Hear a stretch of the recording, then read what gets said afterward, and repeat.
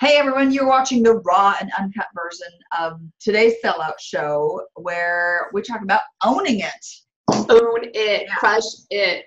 Own it. In it to win it. Diana, tell everybody who's going to be on today.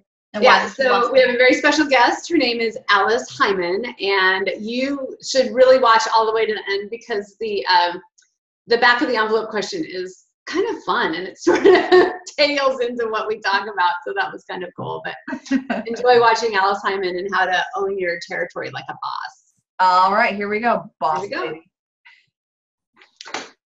go. Welcome everyone to the Sellout Show, where we are always sold out. Mm-hmm. I am Diana Guerin, and I am the Irreverent Sales Girl, where my mission is to bring a dash of dignity to the art of selling. Hey Diana, hey everyone, I'm Shawn Sandy. I'm the Chief Revenue Officer of the Selling Agency, where we coach humans how to sell to other humans. Because if you sell like you're just slinging someone else's stuff and you don't really own the business, you're not going to really get the business. That's right. So that's the perfect introduction. We have a very special guest today. Her name is Alice Heiman, and she is sales royalty, which you'll understand what that means in just a second. And she's going to talk about how to own your territory like a boss, which actually allows you to be a top 1%er. Yeah. Alice has some great insights. She teaches sales at the University of Nevada, Reno. Okay. She works with small businesses, and she has a sales legacy that she's going to explain too. So watch this episode and learn something. Yeah. All right.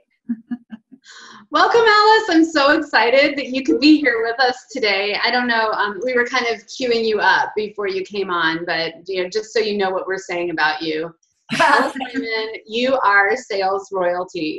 So one of the very first, I don't care who's listening to this, I don't care what you think about your training company, Miller Heiman was a huge groundbreaker, and that's your dad. Heiman was your dad. So anyway, so I just think it's exciting that you're here, and that, what you bring to sales for entrepreneurs is really exciting. But one of the things that, and I'm not going to try to make this too long, but one of the things that we talk about in the Solid Six Blueprint is your mindset is actually the most important thing. And most people don't get that. So they think it's what they're doing that's the most important thing. So I think it is one thing that we need to talk about. What do entrepreneurs do?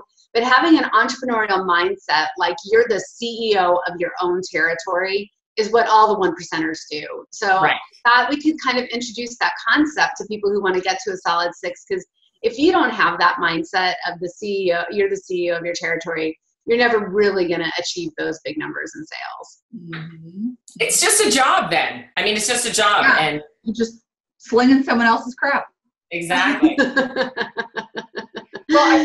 I think what's important to know too is that, Alice, you and I have this one particular thing in common too, is that you work with salespeople and you work with business owners. So it's I think that's super relevant when you're talking about owning your territory if you're a salesperson. So explain what you think that really means. Like in Alice's terms, explain what that really means for people to own your territory, be the CEO of your own territory. Yeah, I think that when people go into sales, first of all, especially when they're young, I teach at the university, and so I see a lot of younger people who are going off into sales, but even people who get into sales with different avenues, they don't really know what sales is. We haven't had sales training in high school. We haven't had sales training in college. And then someone hires us to do sales, and especially with the smaller companies that we work with, there's no boot camp for sales. There's no sales training. There's no sales leader even sometimes to teach you sales. So the way that you end up selling is the way that you've been sold to. Mm-hmm. And what knowledge do you have? It's sort of like being a parent. You parent the way you were parented unless you've learned something different in between. And so as a salesperson, with no training, you go out into it without a lot of knowledge, and you just do, what you've seen, what feels natural. Maybe you've read a book, but you just don't have a lot of training. So how are you going to know what it is that you're supposed to do? So of course, I'm a big proponent of getting that sales education into the colleges, and we'll talk about that later. But what I think it means to own your territory is to, when you take this sales job, say to yourself, this is my world. And I get to define it within the parameters of the company that I work for. Yeah. And what I get to do is build the way that I'm going to be successful. So I'm not just going to go and do activity every day. I'm going to own this territory, this region, whatever they've given you and said, go get it, right? And it starts with thinking and mindset, not with doing. But most of us just run out there and go do it, right? That's how we are. And that's what they want us to do. But imagine if you had that entrepreneurial mindset and you owned it and you said, okay, this is mine to make something of. Mm-hmm. I'm going to make a plan. Even if my boss or my sales leader or the owner of the company didn't tell me to make a plan, I'm going to make a plan for my sales territory, for not just that, for my career, for my life. Make a plan and then go out and implement that plan. That's what owning it means. Not waiting for someone else to tell you what to do, not wondering, but planning and getting the help you need from everybody you can around you, and then writing that plan down. And as you execute it, see if it works or it doesn't work, right? And continue to change it. That's how you're going to be the top salesperson. You have a plan.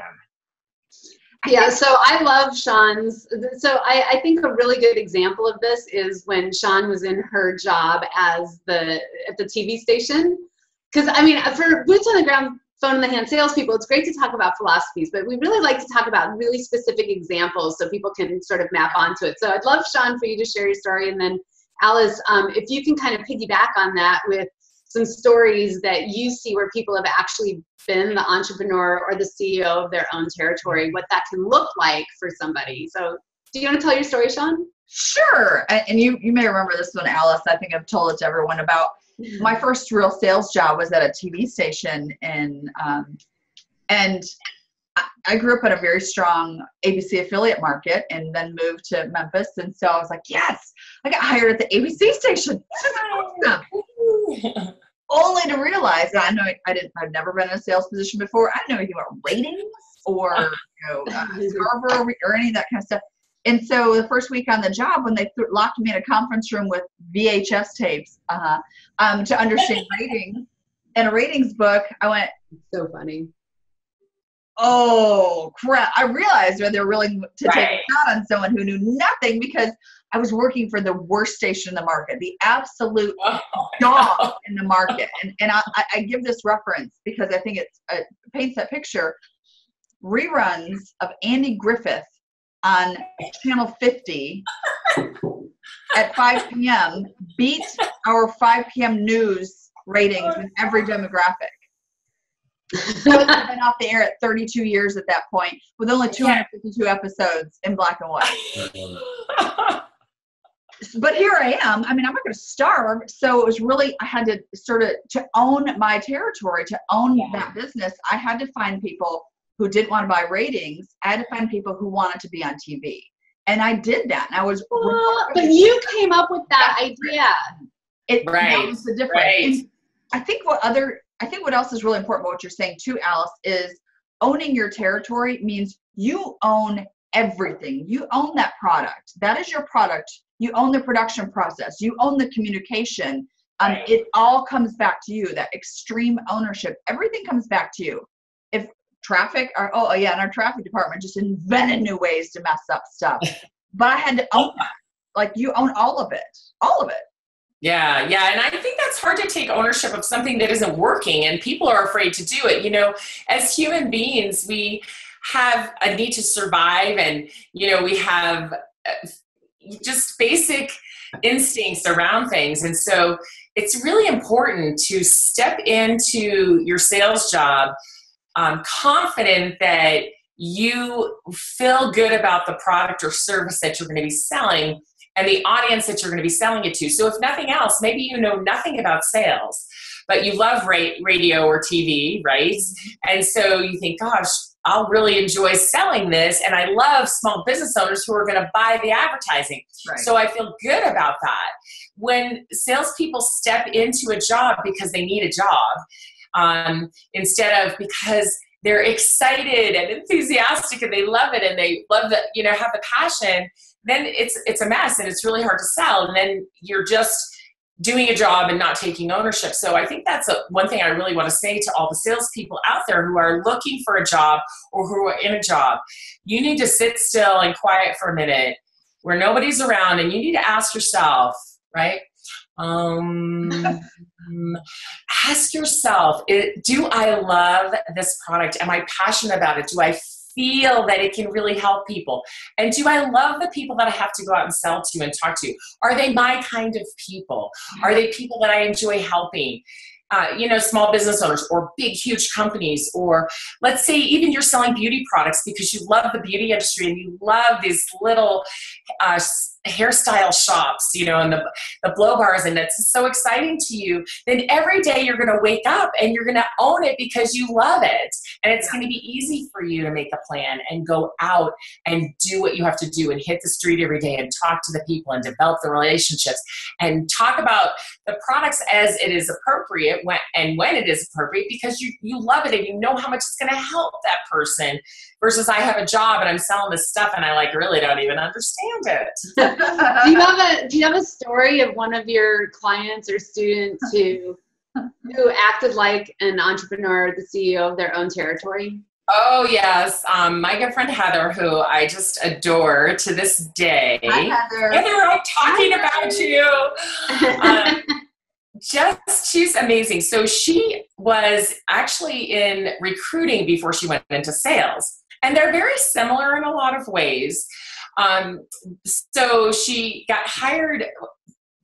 One of my clients, I help them hire, so I talk to a lot of young salespeople and, boots on the ground salespeople because I help hire all the time. So she came through and I loved her from the minute I met her because she had that glow, that passion. And she was really kind of nerdy, like a few of us that I won't name right now. And so this product was kind of nerdy. It was selling research, and so I talked to her and I thought, gosh, I think she can do this even though she's never had a sales job before. She's just nerdy enough. She loves the audience that she's going to sell to. And she likes our research that, this company had. And so I thought, okay, we got started and it was a little bit slow. And then, luckily, salespeople, get a coach if you can. She had me as her coach, and we talked about how she was going to own this territory. So she took hold of that unbelievably, and she's building a plan on her own time, not on work time. Right. She's figuring out what the next step is, where we should go. The owner maybe should be doing some of this, but she was doing it. Right. She cared so much about the customers. She cared so much about the product and the fit between the customers and the product. She built her plan. She had never been out selling before. She crushed it. Yeah. They loved her. I mean, she just had the energy and enthusiasm to make the calls and talk to the people, and they just loved her. But she had that mindset going in because she liked the product and she understood it and she liked the audience she was selling it to. That's great. So here, go ahead, Shawn, you're going to say something. Well, so I think it's really interesting. I mean, I think, Alice, you and I have a lot of the same sort of client base. And Diane and I talk about this a lot, maybe offline, but there's so much talk and hype about selling SaaS and into enterprise. I think everybody's fighting over the same enterprise clients. When you look at the makeup of the American economy, small business is what drives our. That's right. So the majority of our salespeople are probably in smaller, mid-sized businesses versus enterprise. Love enterprise business. I've sold for enterprise-sized organizations. But here's the thing. In small, mid-sized businesses, often there is not a lot of sales structure. There's not a lot of sales programming. Oftentimes it's the owner, operator, managing partner who is the sales director. Probably shouldn't be, just saying. But so for you as a salesperson, whether you're an enterprise or this mid-market small business, owning it also means you may have to invest in creating your own processes. You may have to find your own CRM. Yes. You may have to make your own plan. Right. That's right. It's not all going to be laid out for you. No. You may have to hire your own coach or buy your own training. Your own assistant. Like, you know, Yeah. people that I know, they don't wait for their company to hire an assistant. They want to be out selling. Okay, now let's talk about my brother. My brother, Ted Heiman, is one of the best salespeople I have ever met in my entire life, hands down. Okay, he has been for all his years a boots on the ground, phone in the hand salesperson, and that is what he wants to do. He doesn't ever want to do anything else. Right. You know, I love that's it. That's what he loves, and he's worked for big companies and he's worked for small companies, and he is so entrepreneurial. Some people call them entrepreneurs. You know, so you work for somebody else, but you're entrepreneurial. He is always the top salesperson or one of the top salespeople. You know, when he first gets there, he crushes it. The last company he just left, he did the largest deal they had ever done with I won't mention because, you know, but a very big company that we all know. And they have a huge conference in San Francisco. What? So how does he do this? Well, we're not naming names. Right, not naming names year after year after year. How does he do this? Because he is entrepreneurial and he takes it into his own hands. He's like, this is what they've given me, but this is what I've got. And then he goes out and he finds his own assistant because he knows they're not going to hire and there's no one to delegate anything to, even at gigantic companies. He just left and went to a gigantic company. And they still expect salespeople to do all kinds of things that waste time, and it drives me nuts. Well, he's not going to do that. He's simply not going to do it. In fact, that's why he left his last job. It's just like not going to do that. So get an assistant, get someone to help you, get a student for 10 hours a week, $10 an hour. If you're crushing it, that's nothing, right? Nothing. Well, especially when you can go out and do a bigger deal. And I always compensated my assistants on the deals that I closed. So we would set a goal for me, and then I would pay them if I met that goal because they were taking enough off my plate. So get smart about it. Right. So help yourself. Don't sit around. I guess what I'm saying is take ownership. Don't sit around and wait for someone else. If you work for a small company, they may not have any sales training. So what can you do? There's dozens of books. I have a bookshelf behind me full of sales books. Get a book and read it, right? There are podcasts galore that talk about sales. Right? Yeah. Right. There's so much out there. Don't wait for someone to teach you sales. Go learn it yourself. Hire the help you need. Yeah. You know, take care of yourself. Make your plan and work your plan. Then find other salespeople and get a little mastermind group of your own going in your own neighborhood or via, video mastermind group. Just help yourself. Stop waiting around for other people to help you. There are no excuses. There are no excuses for not accessing stuff to make you better. So much. Diane and I have a hashtag that we like to use, and this was my goal starting my agency. It wasn't necessarily to outperform my competition. It was to outlearn my competitors. Learn harder. Outlearn. You can outlearn and out-improve anyone if you outlearn. Go do it. Just go do it. Yeah, it's a core value at my company. I'm sure it is at yours as well. But when people come to work for me, I say, tell me about learning. How do you learn? What do you like to learn? What's your best way to learn? And then I say to them, don't work here if you don't love to learn, because I will throw something at you every single day that you need to read, that you need to listen to, that you need to learn, because we will be ahead of the pack. We will not be behind the pack. And if you don't like learning, don't work here. It's probably our number one core value. And if you ask my employees, they're going to tell you that, because they're like, oh my gosh, if you don't like to read, they tell the interns when they hire them from the university, if you don't like to read, don't work here. All right. So speaking of reading, remember the children's book highlights? Do they still have highlights? Oh yeah, they do. Yeah. Okay, so we're going to do Goofus and Gallant here. So just as sort of an example of do's and don'ts, so how you know if you're owning your territory or not. So I'll start, and then you guys can jump in. So I have two of them. So there's the Goofus and Gallant moment. So it's your annual meeting with your team, and you are called to give a presentation about your territory and what happened last year and then what's going to happen this year. And they ask you, why didn't you meet your quota? So Goofus says, something in the market changed, the competition, the pricing, the territory, right? But Gallant says, I see this about how I was going to market, and how I'm going to remedy that is blah, blah, blah, and how I'm going to actually move into a trend with the market that I saw happen so that I can guarantee that I hit my quota this year is this, right? So they take extreme ownership of what happened. It's never, look, if it is the product, then go somewhere else. Right? I mean, if you really truly are on the wrong train, get on a different train, but that's your call. You can't blame anybody else. Yeah, no blaming. The second Goofus and Gallant is, so Goofus goes and tells the engineers what they should be changing about the product so that they could sell it better in the marketplace. Gallant goes and sells what the hell they offer. Okay, so you guys, do you have some Goofus and Gallant moments? Oh, gosh. Let me think about that. I've got one. All right, go.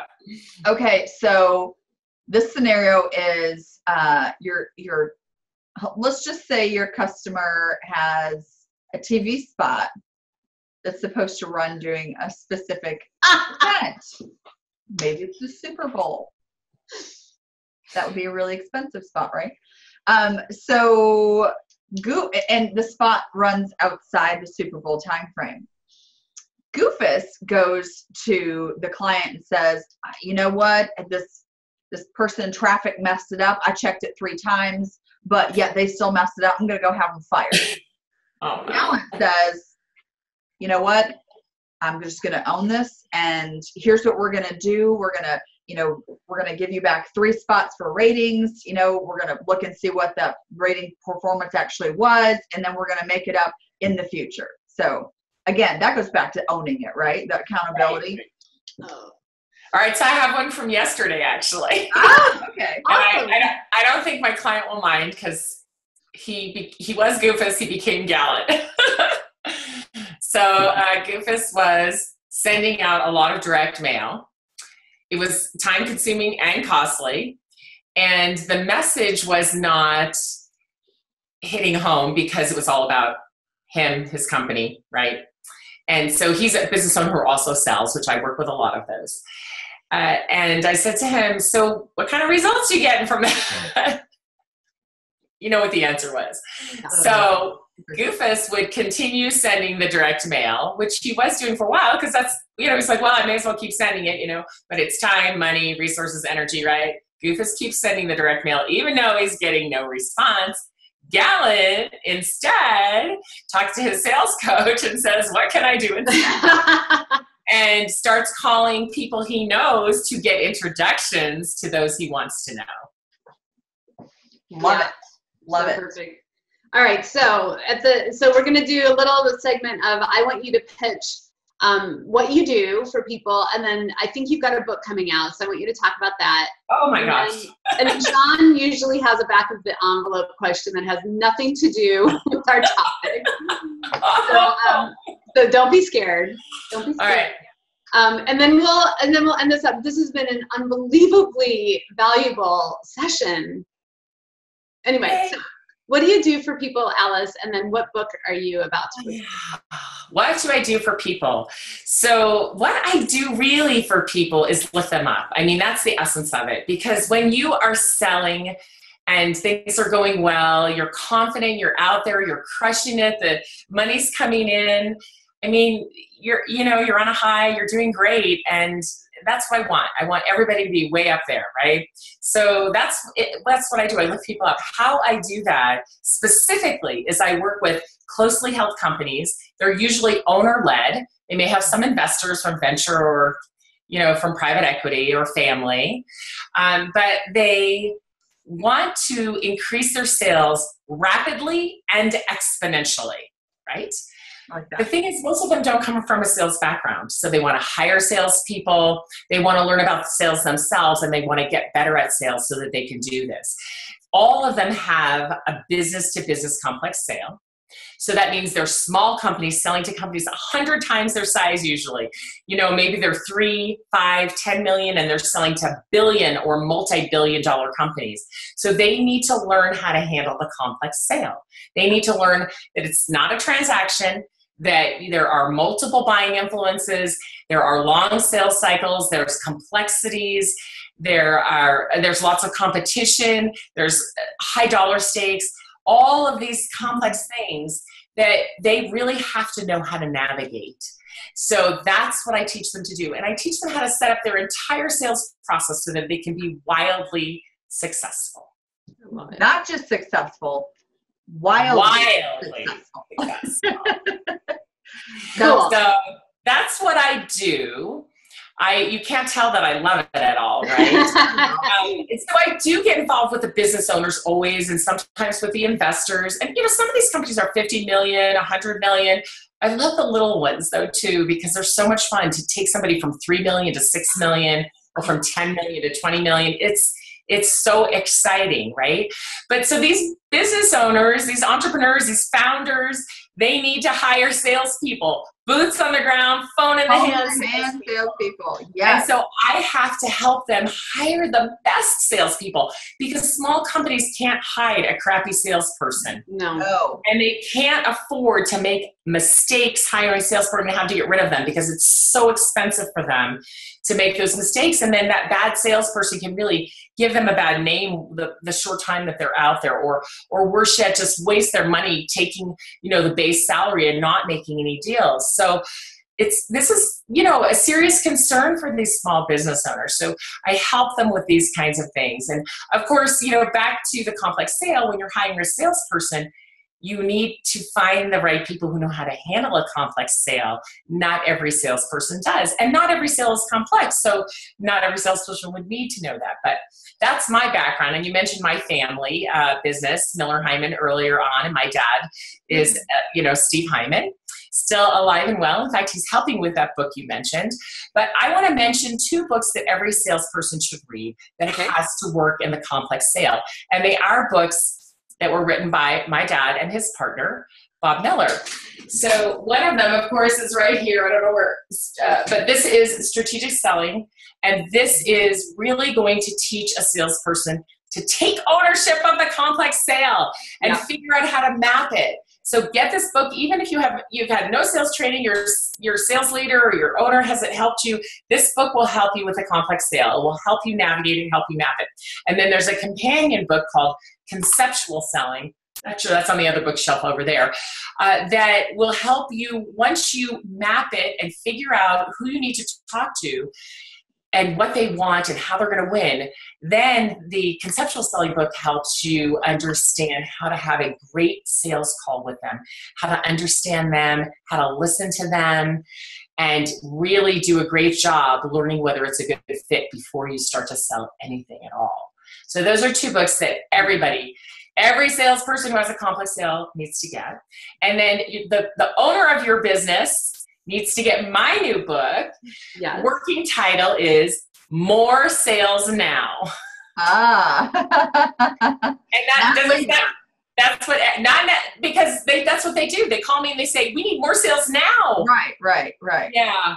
And unfortunately, it doesn't always work that way. No. I want it as quickly as possible. I would like to, for all you business owners watching, introduce the term pipeline to you. Pipeline. And Alice mastered lifeline. Pipeline for you. Yeah. She mastered my pipeline for me. Absolutely. It's everything. So when people say, what's the first thing I need to know? And I call it a sales funnel because I like that picture better. A pipeline to me is kind of skinny and narrow and you put 1 or 2 things at a time. I like funnel because you put a lot in the top so you never let it run dry.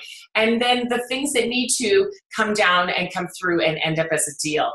But the first thing you have to do is master that sales funnel. And that sales funnel is tracking your sales opportunities. Mm-hmm. And that's what we don't do well enough. We don't track our sales opportunities well enough. So salespeople need to get a handle on that. The business owners, the sales leaders need to get a handle on that. And it's super important. So if you want more sales now. you need to get a handle on your funnel, on your sales. Get a hold of Alice. Get on the waiting list for the book. All right. So Shawn, what's our back of the envelope question? Okay. Oh my gosh, here we go. I love your mug, by the way. The Irreverent Sales. May I unshare my mug with everyone? Yes. Thank you so much. I love my mug. So if you've ever had the chance to meet Alice in person, people don't just say, "Oh, Alice Heiman." They say, "Oh, I love Alice Heiman." Thank you. Because you have the personality that makes people feel special. You have the personality that, like you say, lifts people up. You have the personality that your own energy brings others energy, right? So a lot of the encounters we've had with Alice have usually centered around some sort of spirits. What? So I just was curious, but I don't know the answer to this. Alice, are you margaritas or martinis? Oh, margaritas or martinis? Oh my God, that is such a hard choice for me. Okay, do I have to pick one? Let me see. Yeah. Margaritas or martinis? I don't know. I mean, I love them both so much. And they have that, the thing is that the martinis have that funnel shape that I love. Oh, yes. You know, and sometimes they put margaritas in a glass like that too. So I don't really know if I can choose. All right. What are you having right now? What's in your cup right now? Very strong Kona coffee is in my cup right now. But I'm going to say martinis. I don't know. It's so hard. It's the funnel. I'll say the secret though. Honestly, I'm a bubbly girl. Oh, okay. But seriously, I would go to a restaurant. If there's a really cool martini, I'll try it. If I'm in a place where there's margaritas, I love like a jalapeno margarita or some really, spicy margarita. And I love a good bubbly. It's just, good bubbly wine. Ooh, yeah. Well, these are important things we need to know because we're not all work all the time. Like often I'll ask pancakes or waffles, tacos or pizza, but it speaks to we're a whole person, and that's what sales is. It's a whole person kind of career. So thank you, Alice, for sharing more about how we have to own it in our sales profession. Own it. Have that entrepreneurial mindset and don't wait for anybody to give you what you need. Go get it yourself. Bam. Bam. So good. All right. Alice, thank you so much for being here. I know you're super busy, and I think you have probably 700 requests every day to content. So thank you for bringing your brilliance to our Boots on the Ground, Phone in the Hand audience. You are so welcome. It's such a pleasure. It's so much fun to be with you. All right. All right. Well, we're going to see you later. Bye, Alice. Bye, Alice. Okay. Those were some seriously powerful and motivating nuggets. I own my own business, but I want to own it more now. I cannot believe we got Alice. Yay! Alice on the show. It's so good. Yeah. If you ever have the opportunity to meet Alice, she brings so much energy and so much vivaciousness, and she loves what she's doing, and she loves people, and it just comes out every one of her cute little pores. Yeah, it's adorable. And she is so for people. She is so for your success. So that was really cool. Anyway, so we're just going to kick this out by saying, stop hoping. And start selling. That's right. Bye.